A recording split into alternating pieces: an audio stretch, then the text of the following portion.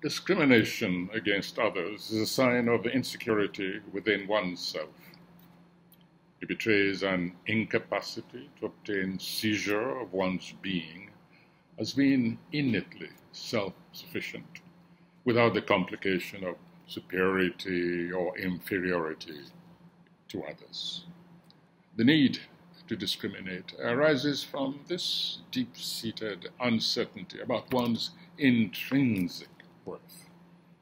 Such self-imposed insecurity triggers off a defense mechanism that positions others as unequal beings, making this one's entire reality, most blatantly in close daily relationships, but also in new encounters.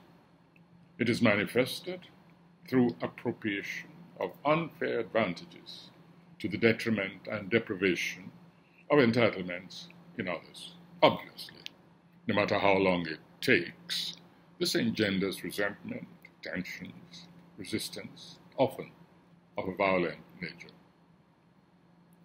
Once this is acknowledged, the task of inculcating a countering mental disposition becomes much easier, be it within a racist, gender, or class perspective, or indeed in the provenance of religion.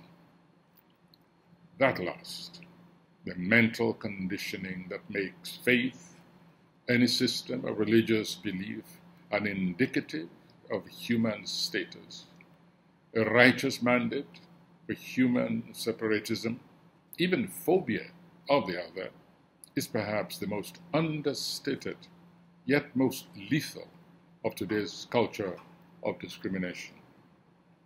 It is responsible for some of the most gruesome, yet ongoing conflicts that disfigure our world. It is responsible for the elimination of entire communities, ethnic groups, and even instigates, indeed, structures gender discrimination, including sexual orientation in many nations. We need to embark on an aggressive approach that exposes discrimination on the grounds of religion as nothing more than the very condition of insecurity and uncertainty in one's own belief, just as outlined at the beginning of this brief message.